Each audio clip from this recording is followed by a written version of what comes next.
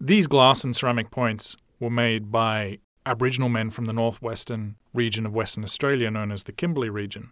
They were made out of bottle glass or insulator cap glass from telegraph lines, as well as ceramic materials perhaps from crockery or from insulator caps themselves.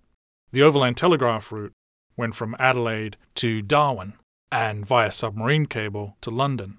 It was a major commercial endeavour, and local Aboriginal peoples would commonly take the insulator caps from the top of telegraph lines, as well as some of the wire to then use in making objects. This material made its way to the Kimberley region, where this glass was repurposed into spear points, known quite commonly as Kimberley points. Although Kimberley points themselves are just as often made out of stone materials, the more famous pieces were made from glass. They represent a curious case in which European collectors seem to be unaware of the cultural entanglement in front of them. The first director of the Pitt Rivers Museum, Henry Balfour, declared these objects as the finest examples of Neolithic art.